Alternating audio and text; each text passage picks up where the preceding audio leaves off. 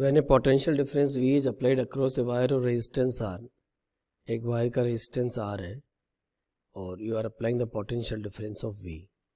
A dissipated energy at a rate of W, power dissipated P is given by W. If the wire is cut into two halves and these halves are connected mutually parallel, means there are two halves, so resistance will be half R by 2 R by 2, and then you are connected in parallel. Across the same supply is same, no change. The energy dissipation rate will be new power. We have to calculate what is the new power.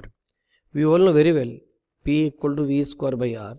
It means P is proportional to 1 by R. So you can say P2 by P1 is given by R1 by R2. So P2, P1 की value कितनी है W, R1 कितना है R.